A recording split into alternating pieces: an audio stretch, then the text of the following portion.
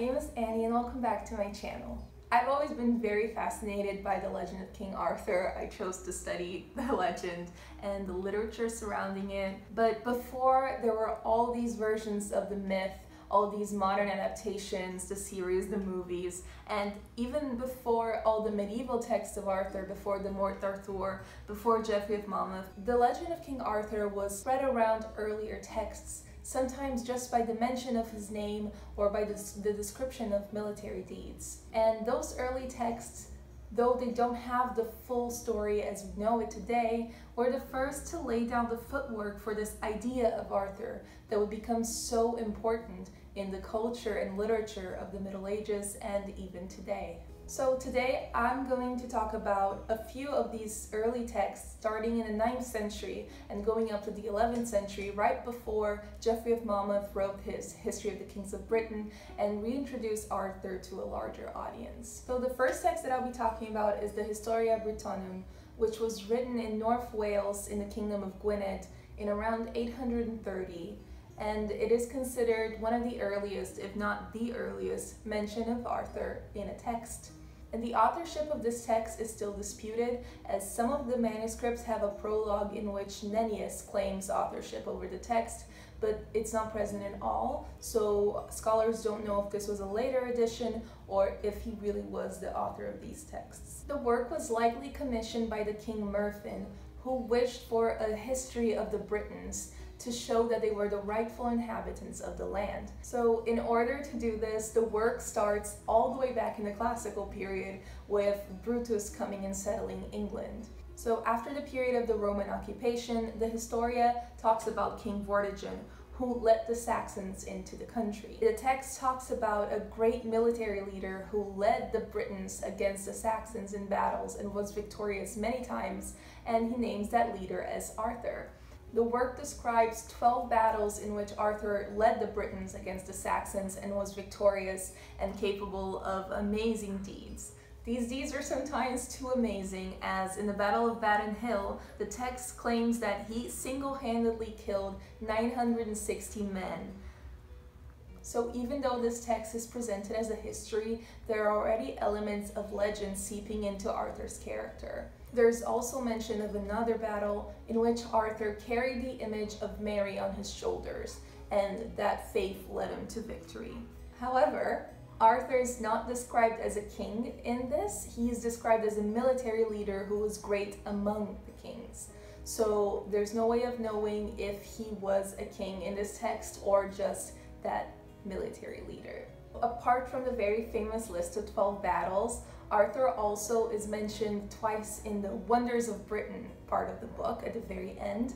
And one of these is about the paw print left on a rock by Arthur's dog Cathal while they were hunting the pig Troit. The second mention is about a tomb which is supposedly of Amir, who was Arthur's son that he himself killed. The tomb is said to be magical since every time you go to measure its length, it changes, and the author claims that he went to measure it himself. The second text that I'll be talking about are the Annales Cambriae, or the Annals of Wales. So this was a chronicle written in South Wales in about the mid-10th century, so 950 is kind of the estimated date for this. It chronicles a period of 533 years of Britain, starting in the year 447. So in this chronicle, 2 entries mention Arthur, and they give us dates for these battles that he fought. The first one is the Battle of Badon Hill, which we saw in the Historia, and it dates it to 516. In this battle, Arthur is said to have carried the cross of Christ on his shoulders. So it has very similar imagery to what we saw in the Historia, but it's still different enough. The second entry in the chronicle about Arthur dates to 537, and it is about the Battle of Camlan, in which Arthur and Modrod fell. Interestingly, Modrod, who we know in later medieval literature as Mordred, falls in battle with him, but we don't know if he was fighting by his side or against him. So even though there are just 2 entries about Arthur in this chronicle, it reinforces the idea that he fought at the Battle of Badon Hill and already starts sprinkling in bits of the legend with Madrod falling with him. So apart from the texts that I've already mentioned that have the story of Arthur in them, there are other mentions of his name spread around Welsh literature. And the problem with those texts is that sometimes we can't date them to a specific period. So while they very well could be some of the earliest mentions of Arthur, they could also have been written in the 12th century. So one of these mentions belongs to the Gododin, which is a Welsh poem that could have been written anywhere between the 7th and the 11th century, and maybe later, but scholars think that it's probably around the 10th and 11th century, but the opinion on that changes all the time. And in this poem, a warrior is compared to Arthur, saying that he was really brave and really mighty, but he was no Arthur. And if this is really an early text, it could have been one of the first literary mentions of Arthur. Another poem in which Arthur is present, but we also can't pinpoint the exact date, is the famous Cywyll and Owen. Again, please forgive my Welsh pronunciation. Cywyll and Owen. Arthur also appears in Welsh saints' lives, such as Saint Cadog, but also like the other text, these could have been early or could have been written in the 12th century. And some of these texts also have evidence for later additions to the text. So even if it was written early on, later someone could have written in a line about Arthur. Just as important as talking about where Arthur is mentioned in these early texts, we need to talk about where he's not mentioned, because there are two very important texts that do not mention Arthur, and those are Gildas and Bede. Gildas could have written anywhere from 490 to 560, and he wrote about his recent memory and recent history. His text is about the fall of Britain, the ruin of Britain because it was just conquered by the Saxons. He says that Britain fell because of the sins of its people, and it was punishment from God. And he talks about the Battle of Badon Hill, in which the Britons were victorious, but he does not say who commanded the troops.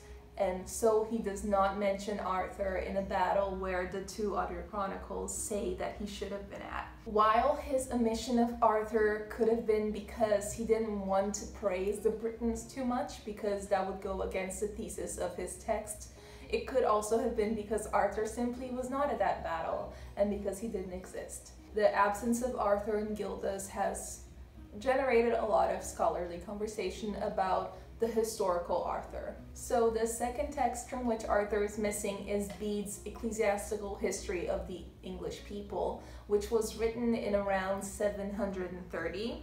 He talks about the English people this time, so the Britons are not portrayed in the most favorable light. Again, Arthur is not mentioned, and that could have been because his great victories for the Britons would not fit with the argument of Bede's texts, but it also could have been because Arthur was not there and a historical Arthur did not exist. So though the text that I talk about here might seem like just little mentions of Arthur and just small accounts of him and not have anything to do with the legend as we know it today, they were very important in laying down those first mentions of him and marking his name down in literature and history. One thing that I find really interesting about these texts is that they merge history and literature and legend, and you can't really tell where the barriers are. So though we don't have any more texts with these set dates, it seems likely that Arthur was already a figure of legend in the 9th century and in the 10th century, and it is likely that he was perhaps part of this oral tradition and that the figure of Arthur was known even before it became very popular in the 12th century. So if you're interested in hearing more about how the legend of Arthur evolved through the centuries, through literature, I will be doing a series on this, and the next time I will be talking about the explosion of Arthurian literature in the 12th century, starting with Geoffrey of Monmouth. So thank you so much for watching this video. I hope that you enjoyed it and that you learned a little bit more about the origins of the Arthurian legend, and I will see you next time.